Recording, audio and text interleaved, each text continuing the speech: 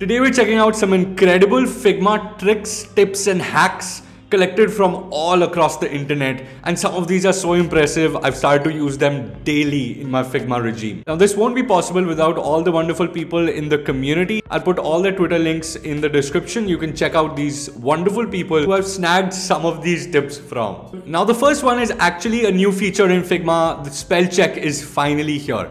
So whenever you've highlighted a piece of text or you're typing around, this red line will appear under any misspelled information or text. It'll show me the actual spelling. Apart from that, you can also check preferences for languages as well as add to dictionary. So you have all the spell check and dictionary options that you would find in any other good text editor. I absolutely love the way they've implemented it. It's super fast and it's super neat. The next tip is actually a plugin which works around this feature, this text edit feature. The Magician plugin will now allow you to just type in a piece of text and it converts that text into better text. If you're writing a heading or any sort of UX copy, this will help you out a lot. So I suggest get in with the Magician plugin. It's super useful. The next one actually blew my mind. So if you hit Command P or Control P on your keyboard and you inside this you search for resource use.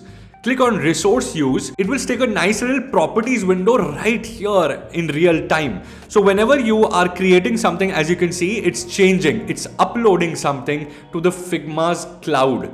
So whenever you add something new, it will add here, right here as well as it will show you how heavy the file is. We often have these heavy Figma files which are huge. Above 2 GB, your Figma files are absolutely useless. So this helps you keep track of how much information there is, how many layers there are, as well as the uploads that are happening in real time.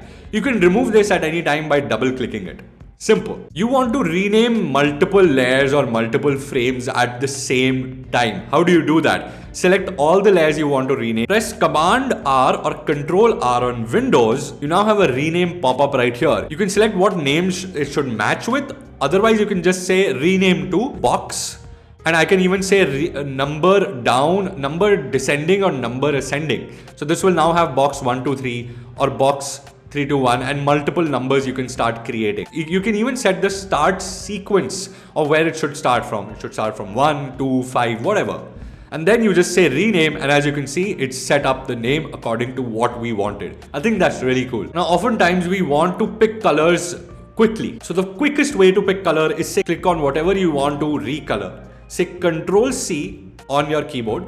This will bring up a nice little color picker which is built into Figma. And that will just recolor. So rather than going to fill, then clicking on this color picker, that is the fastest way to get to the color picker. Since we're talking about colors, you don't need to remember the hex values for all the colors. You can actually put color names. So if I want to put in red, I can say RED in the fill tab on the right and it puts a default red. If I want blue, it will put in blue. If I want something like crimson, something specific, it will also put in crimson. If I want something like orange, it will even give me that. Any time it fails to do something like that, for example, I say carrot orange, it will just go back to a default gray. I think that's fair enough. Cool little way to add color without knowing what hex value is there. And this could even act like a little hunt for your color. Just put in a random name and see what comes out. Another Figma update has come out and they have added this little link icon to the top right. So if you click on this link, it just copies a quick public link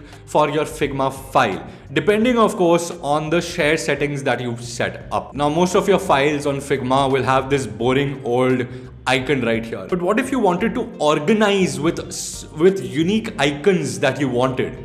Easy. Right click on whichever file you're looking at, say rename and put in whatever emoji you like. For example, I have this bomb emoji. I'll put this in, space and enter. And as you can see on the left, I'll zoom in, there's this bomb icon instead of the boring old Figma icon right next to the name of my favorite file here. I think this is absolutely brilliant. I'll even put up a little tip here behind me which shows Ashish doing something like this but for component variants, etc. I think it's really useful. Emojis can be used in so many ways and Figma is allowing us to do that. Oftentimes you want to create an arc using a circle. You just create a circle and there will be another little circle which says arc. Just press on it and drag it. You can create a lined circular arc by just clicking on the little circle in between after doing that and dragging out. So now you have this level indicator. This is absolutely the easiest way to create these indicators or loading bars, etc. The next step is for auto layout. If you have any component or element inside an auto layout frame or anything, you can change between fill or hug real quick. All you need to do is Alt or Option on your keyboard and double click on the edges like this. See, so quickly it changes from hug to fill. And you can do vice versa as well. For parents, you can do the same thing by saying Command or Control on your keyboard and double clicking on one of these edges, and it hugs to the actual element inside. So I think this is really cool, and this can be really useful. This can be really useful, especially when you're tackling with auto layout. I think you've always ignored this little question mark at the bottom right here. If I click this, there will be some really useful tricks right in this. You can quickly go to their support forum, their YouTube channel, or you can check out their release notes. You can even submit feedback or ask the community for help. Apart from that, they also have a complete keyboard shortcut view at the bottom right here like this. So there are keyboard shortcuts for everything, and they've arranged it into different categories like this. I think that's super useful. You can even change your keyboard layout if you want from right here. We're often changing the size of elements from this right properties panel right here. Now, did you know you can drag to increase or decrease any property if it is in a number format? So for example, I want to increase the width of this little rectangle. I hover over the W in the width tab right here, and I increase or decrease it real quick. Isn't that super useful? You can do the same for things like border radius as well as things like percentages.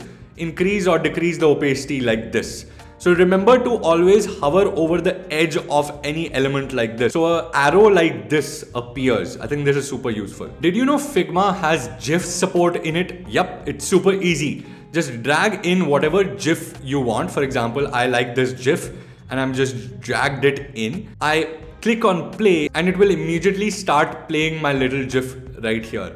See, that's super simple and super nice. You can use this with any Lottie based animations as well, as long as it ends with .gif, which is the GIF format. The next one's again for auto layout, and this is by Nitish. So thank you Nitish for that. If you click on any auto layout based element right here, you want the padding to be equal on top and left. Hover over whatever value you want to equate, say command, and then click on any of these values. It will bring up a box like this. Just click on any normal value, say 20, and it will give 20 padding to all sides. So if you want equal padding on all sides, this is the best trick. Resizing stuff has been made so simple in Figma right now. Now all you need to do is click on K on your keyboard, and on the right you'll get these scales. So if I want to double something, I just click on 2x and it doubles it.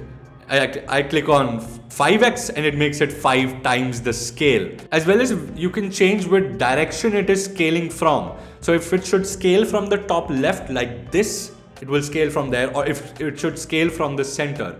This can be super useful when also doing prototyping and animation. Since we're talking about numbers, do you know you can do maths in these frame numbers right here? So if I click on 4 by 412, which is the width, I say into 2 or star 2, it will now actually be double of the size.